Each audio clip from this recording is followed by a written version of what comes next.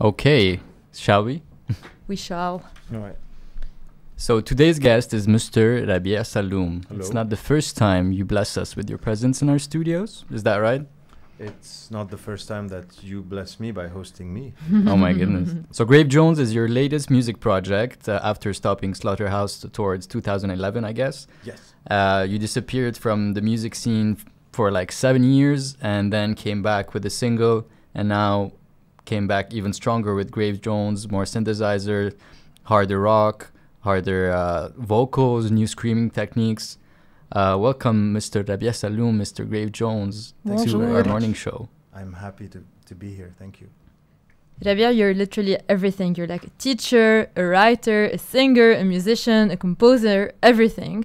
But I said you're a teacher, so you teach philosophy at the American University of Beirut. And I really need to know, Rabih, what is life? This is a very common question asked by people who have no idea what we do as philosophers. Exactement. Yeah. When I run into somebody in a bar and they say, oh, I love philosophy too. I have a lot of ideas about life. And I'm like, that means you're a functional human being. You're an adult. You should have ideas about life. That's no. It's not. All right. So you kindly asked us not to mention your past relationship, actually, with Christian Stewart, but you just did. It's yeah. I can't resist. It's such a crazy story. Have some self-control, man. Of course you can resist. Come on, you're a grown. I can't. What's the deal with Do you know anything about self-control, Mr. Jones? I do. I'm controlling myself right now. Not to do what, like kick me in the face or. Je commence à avoir peur. It's a scary interview. I'd rather not talk about Kristen. Okay. Thank you. I think you're gonna hate this question as well. Between writing, philosophy, and music, if you had to pick one for the rest of your life, which one would it be?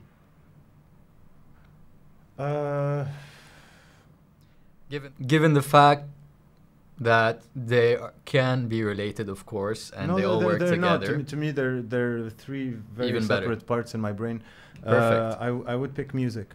You would pick music. Yeah. Wow. All right. Yeah. And would it always be as Grave Jones for now, or you like going into different monikers depending on the state that you are in? I mean, Grave Jones was just convenient because you know that you have to be. Because of what you mentioned earlier, the fact that I do many things, and I kind of wanted to keep the musical persona on its own. So, Grave Jones felt like that's the music guy. All right. But I'm also Grave Jones all the time. I think it's good if you can clarify to our listeners what you're going to be doing on the show, because you have so many interests, and I'm sure they're probably confused. Can you tell us more about your segment on Sunny Side Up? What are you going to be talking to us about? Well, here's the funny part is that I don't really know what I'm going to be talking about. I know that it's a part of this category that you guys call the voices. It's going to be... I'm a quite angry person in my head, and I express it a lot in writing and in the form of some rants. Which the management thought would be interesting. Did you start writing the first episode? Yes. What was it about? It was about these people who tell you that it's okay to feel how you're feeling. Thank you, sir, for the approval. They piss me off. Are they worse than the people who deny your feelings, or like as bad, or... Who deny your feelings? Like, why the hell are you feeling like this, man? Shit halak or whatever. Oh. Yeah, I think they're worse. They're worse, huh? Yeah, I think they're worse. But yeah, I'm very easily pissed off by things. I feel that I should say that I'm working on it, but to be honest, I'm not. Okay. But normally you're supposed to say, I'm working on it. I'm working on myself. I'm going to be a better person. And is this also a subject, or those subjects that you're going to go into, is this something you write about as well in your music? Sometimes? No. Okay. No. Music is a completely different area of my brain. It has nothing to do with any of the writing or any of the intellectual activities. So even the subjects change when you're writing music? Yeah, or? yeah, everything. Okay. It's completely different. I'm almost another person. So with Slaughterhouse, you were writing mostly about... It's always about heartbreaks. I'm much more sensitive to intimate and personal misery than to grand themes. That's why it's very difficult for me, and it's impossible for me, for example, to do like some artists who can write songs about the country or about a cause or about... I don't know how to do that because I'm just built this way. I'm more sensitive to really intimate miseries. Personal like, feelings. Yeah, like loneliness and needing someone who doesn't want you back, or someone leaving, or missing, or longing. And I'm very sensitive to this stuff. And they've proven to be an almost never-ending source of inspiration. I can always find something. So same for Graves Jones right now. Yeah. Right now with Graves Jones developing, you're one of the artists I know personally has been developing themselves before the pandemic, but has started promoting themselves as soon as the pandemic started. How is that like tour-wise, for example? I remember with Slaughterhouse, you were going on tours. You were going to France and going to like amazing scene. How is that now in the current moment with Graves Jones? Oh, well, it's extremely frustrating because one of the main reasons that I went back to music was because I wanted to play live, and I've struggled for a while trying to put together a lineup. You know that. Yeah. And when I finally got this 6-piece band together that I was happy with, and everybody was committed, everybody had the time, everybody had the energy, everybody had the motivation to be involved in this, and the pandemic happened, and all of a sudden not only we can't tour, but we can barely rehearse. And it's very frustrating for me because that was my main drive to go back to a more rock sound, is also because I missed playing with people. It's cool. I have a studio at home, so I do enjoy recording, the recording process, the writing process. But then when these songs, when they're not performed live, it's a there's something missing from the experience. It's a different type of animal. Just playing with other people, and you mentioned earlier that I'd been away from music for 7 years.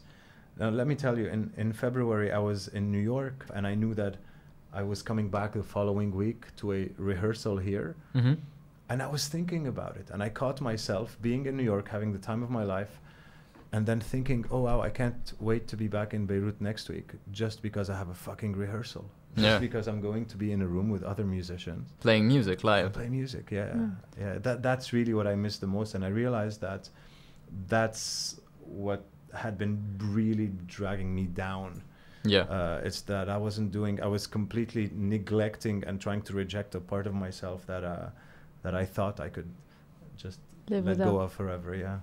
For you, at that, which moment every time makes you remember, like, I wanna be there right now?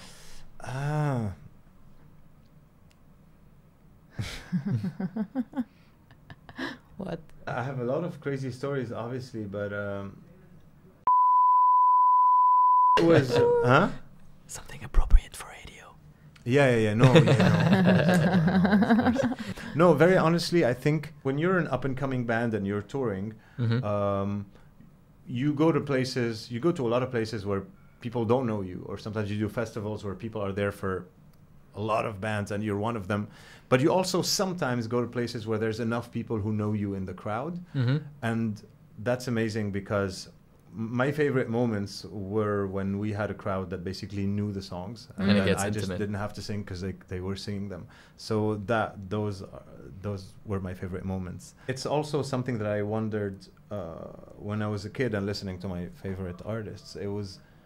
I was always fascinated by the idea that these guys have no idea who I am, but they know your song. wrote something that is making me feel things. Like, you know, music is amazing because it can make you feel sad, it can make you feel happy, it can make you feel less alone, or it can make you feel isolated. It depends, and it just can make you feel things. And when it's written by someone you don't know, and they don't know you exist, and yet there's this connection.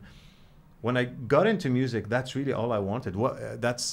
That was the question I was asking myself. What To would it relate be to like people to write something and just have it have a life of its own Mhm. and be part of someone's biography and soundtrack of their life, and that's why now I get extremely happy when I get random messages or tags from people who are listening to stuff that I'd forgotten that I'd written. Mhm. Over But a are still decade relevant ago. always. It still means something to them, you Mhm. know, and that makes me happy to see that, okay, I managed to create something that has a life of its own and that means something to other people, and that's a great source of satisfaction. Yeah.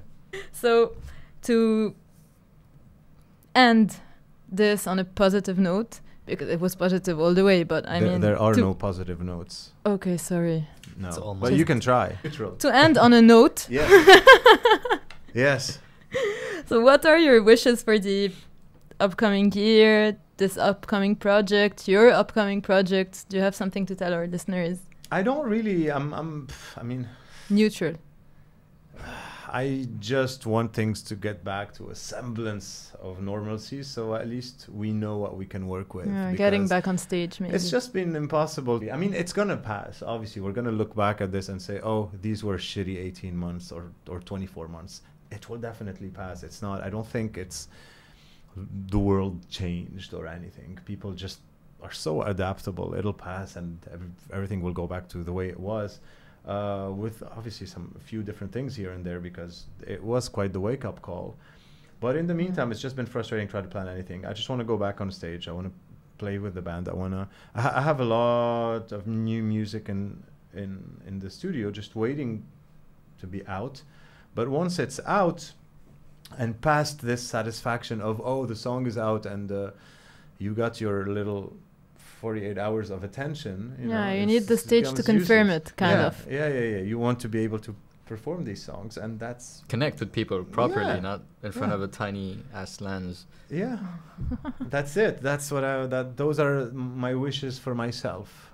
It's already a lot, I think. You're asking Like- too much from the world. right Yeah. now. Just to be able to do a fucking concert. Right. It's too much. We can't I do can't. that.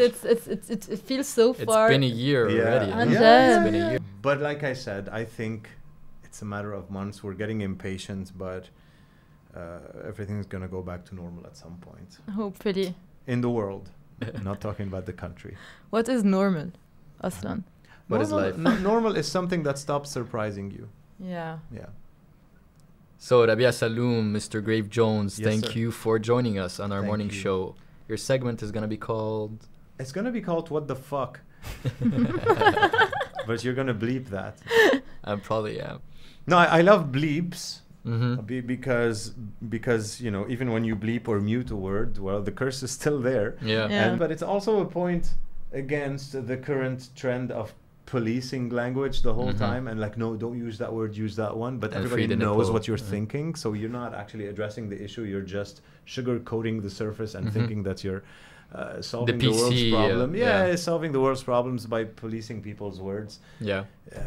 You know, words are symptoms. That's what I want to say. Words are symptoms. They are signs. Whoa, let's end it here. I think so. This is the final word. I'm going to ask you to like say it very close to the mic. Words are symptoms. They are signs. Have a nice creepy day. Have a nice what? Creepy day. That's why you wear headphones. Have a nice creepy day, everybody. Thank you very much.